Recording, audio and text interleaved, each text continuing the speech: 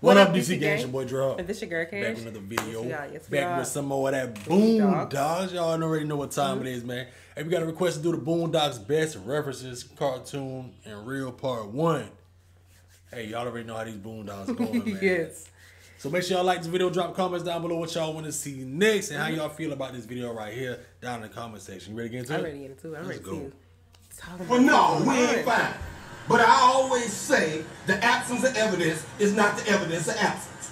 What? Well, because you don't have evidence that something does exist does not mean that you have evidence that something doesn't exist. What? Hold up. I'm Hold up. confused. Let me take it back from the top, gang. Hold up, man. I got it. He confused the hell out of me just now, too. Ain't fine. But I always say the absence of evidence is not the evidence of absence. Not the evidence of What? Simply because you don't have evidence that something does exist does not mean that you have evidence that something doesn't exist. What? What country you from? I kind of get it, wrong. Yeah. What ain't no country I ever heard of? They speak English in what? What?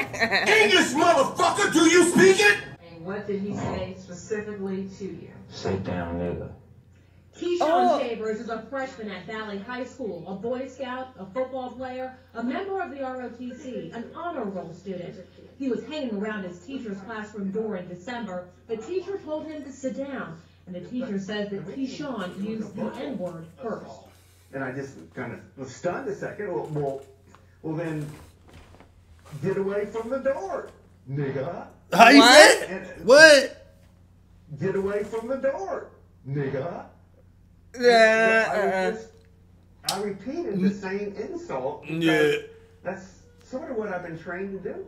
The school district says that is not what they trained English teacher Paul Dawson to do. He tried to say I said it, and I didn't say it. Dawson says that students use the slang version of the N-word at Valley High School all the time. He says N-I-G-G-E-R is a racial slur, but says that students use N-I-G-G-A as often as they say dude or hey man. And Dawson says as much as he does not like the word, he still used the slang version to feel more comfortable with black students. Why is this word used so frequently? So he tried to cover up. Yeah. I just don't understand it. Now you understand. And I'm trying to understand it. I need help. Yes, I use nigga. Look how you say that. I've used it. I admit it.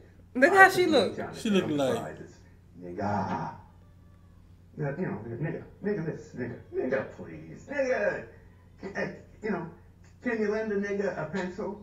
What kind of example are you setting for your students if you use a word that you don't want them to use? Right. Upon reflection, that's not good. Dawson was suspended for 10 days without pay from January 9th to January 23rd, and he has to go to diversity training. He says that he's learned from this experience and hopes that others think twice before using the N-word. I will never say any form of nigga. I'm this how you say it. Nigga. Say specifically. Hey, the funny thing is though, what if my man ain't racist though? Like, what if he just was saying it like how people say it? What am I? That's true. Like that? Like, what if he's trying to say like how the students are saying? He say it sound funny. Yeah, like, nigga. It's not key, but I don't think my guy racist probably. You never know. Yeah, that's true. Of nigga, I'm sure. But like you said, a lot of black people don't want you saying nobody that in at that. all. Yeah. Yeah, that's understandable too. You gotta. Yeah. And what did he say specifically to you? He said, sit down, nigga. Riley Freeman is a third grade student at J. Edgar Hoover Elementary School. He's a basketball player, an avid reader, and one day hopes to spread his philosophy through rap music. He was in class when he had a verbal exchange with his teacher, Joe Petto. But Mr. Petto said it was Riley who used the N-word first. I told him to take his seat, and here comes this barrage of insults. I mean, some of the words I've never even heard before. And I was just stunned, and I said, well, sit down, nigga. They put the voice right with it. Because that's what I've been trained to do. That is not what he's been trained to do. He said, I used the word before, but I didn't. I wouldn't use that word ever. That word hurts people. Mr. Petto claims the version of nigga ending in gur is the racial slur, but that he was using a different version of the word ending in ga. That means the same as buddy or best pal. He insists that he was using the friendly version of the N-word, to better relate to Riley. I used the word. How you I say admit it. I thought there was a difference between nigger and nigga. Nigga. I this whole thing, but I guess I don't. I need help. Whenever I hear the rappers, they say, nigga. It's in all the music. Look.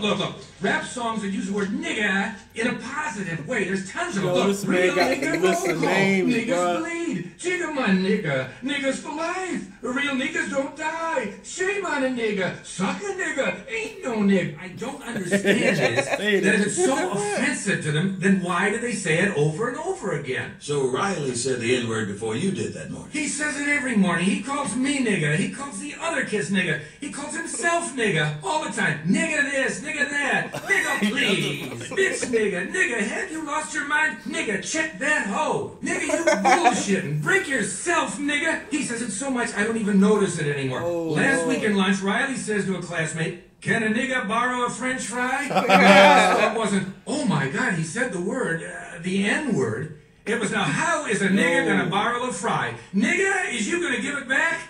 I'm telling you, my inside voice didn't talk like that before you got it.